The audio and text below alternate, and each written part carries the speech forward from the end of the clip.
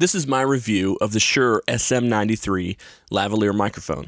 Here's what's inside the bag. First of all, you have the mic itself, this little pill bottle with some accessories. I'll get to that in a minute. And this is what they call an inconspicuous preamplifier. I suppose it is smaller than your typical transmitter. So this mic has about a 4-foot cable, which is pretty standard for a lav mic like this. This connector is called a TA4F. You can see it has 4 pins. It looks very similar to the TA5F for electrosonics. Now, on the capsule end of the mic, you can see it's about 3/8 of an inch by about 1/4 of an inch across. And that tiny little dot on this side, I don't know if you can see it here, but that is the actual capsule itself. For comparison's sake, let's look at the Rode Lavalier. They're both small enough to hide under your clothes. Okay, back to this thing. It is solid like a tank. It's all metal, and this belt clip is serious. I've had a lot of Shure microphones over the years.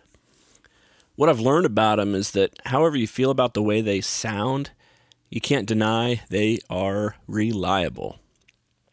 This cable may be a little thick, maybe thicker than you want it, but you know it's not going to break on you.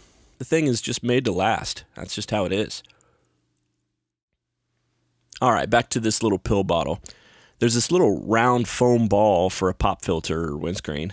I have a couple clips here. One of them has 2 places for the wire to clip into it, and there's 2 ways you might want that. One way would be to put 2 mics in it. You see this a lot in live broadcast situations, so you can have, a backup mic. The other way is to use it as strain relief, something like this. Make a loop and then back through. That'll also help keep the handling noise down as the wire rubs against your clothing and whatnot. Then you put this lovely gray ball over the capsule, like so, and there it is. You are ready for the evening news, or, whatever. Again, for comparison's sake, the Rode Lavalier. It has a little wire spring clamp that holds the capsule, and there's 3 grooves on the side of the mic itself, and you can feel the wire of the spring clamp kind of click into it when you've got it in the right place. Also, on the back of this clip, there's a slot that you can shove the wire into, and it'll help control the, any pulling of the wire. And here's your pop filter. You got to admit, this pop filter does look better than the gray ball. Anyway, I want to tuck that wire inside of the clip too. It'll work better that way.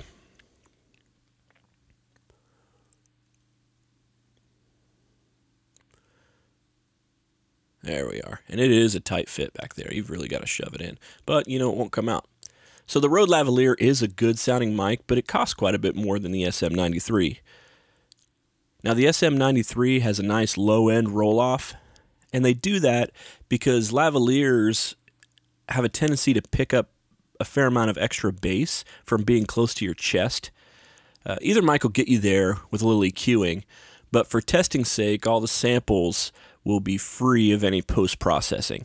No EQing or compression or hum removal or any of that business. One of my favorite ways to mount a lav mic is with a vampire clip. It's quick and it's clean and it's easy. But they don't make one for this mic that I'm aware of.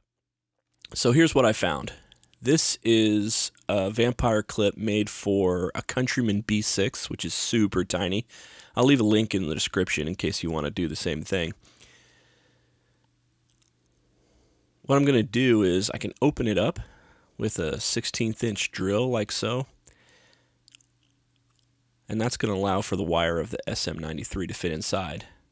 And just like that, like it was made for it. It fits the chips.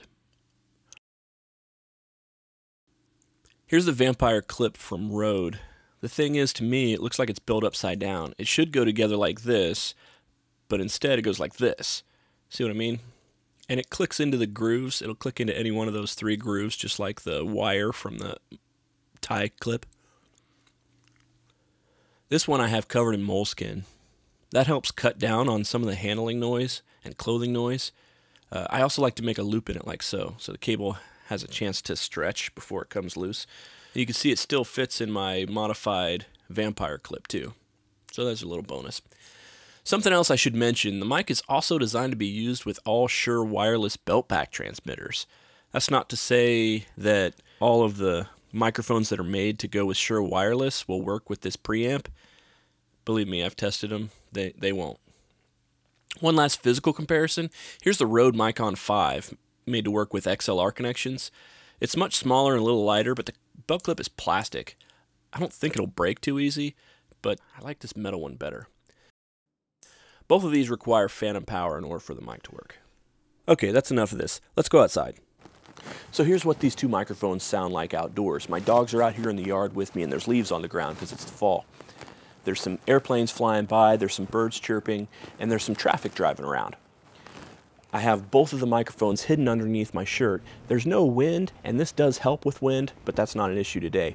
I have them both plugged into this Zoom H5 recorder, and I have the levels on the Shure set up just a little bit higher. So here's what they sound like when I'm driving down the road in my truck. Still using the H5 recorder, same settings, still hidden underneath my shirt. So here's what they sound like when I'm driving down the road in my truck. Still using the H5 recorder, same settings, still hidden underneath my shirt. And here's how they sound when I'm sitting on the couch. And here's how they sound when I'm sitting on the couch. So here's how it breaks down for me. As far as the Shure SM93, the pros are the rugged build quality. This thing's gonna last you forever. The clear, articulate signal, I actually prefer this mic out of the two for my voice. A nice small size, it can be hidden. It's wired for XLR or for TA4 wireless, and it's affordable at $155 US. As far as the cons go, it does have a pretty high handling noise. It's not usable with any other wireless systems. It has that ugly pop filter, and it does have a little bit weaker signal than the Rode.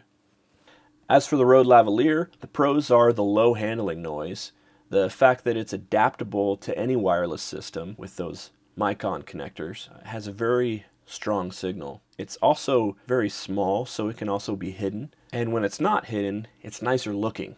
It also has a replaceable cable, which can be a good thing. As far as the cons go, those delicate MiCon connections, I have had a couple of those that were bad. That purchase price does not include any connectors, so you can't use it without buying some kind of an adapter to tie it into your system. And it costs more initially at $250 US at the time of this video, plus $30 for this MiCon 5 XLR. So there you are, a couple of lavaliers that can be used with XLR systems for live sound or for recording. Thanks for watching.